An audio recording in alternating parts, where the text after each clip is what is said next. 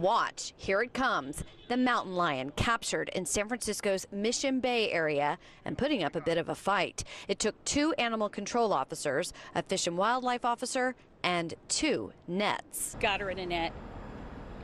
She ate through the net, went through the second, got the second net, and then we're able to lift her up and twist the net and pop her into a mountain lion container, I guess. The mountain lion was awake and fighting because they chose not to tranquilize it, saying the young animal was too small. When they're that small, they often tend to die from being tranquilized. But knowing the animal was alert put officials on high alert. San Francisco police officers formed a barrier with their shields so the mountain lion could not see an escape route.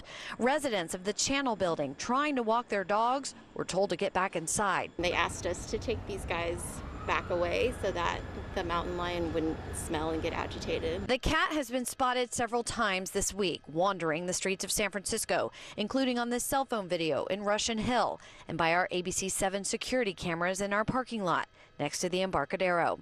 Animal experts at first appreciated the up-close view, but as the sightings continued, they grew worried. We're struck by the beauty of the animals, and we really adore them, but yesterday when we saw her walking, in some areas, where you could see patio furniture, we said, okay, this is not a good thing.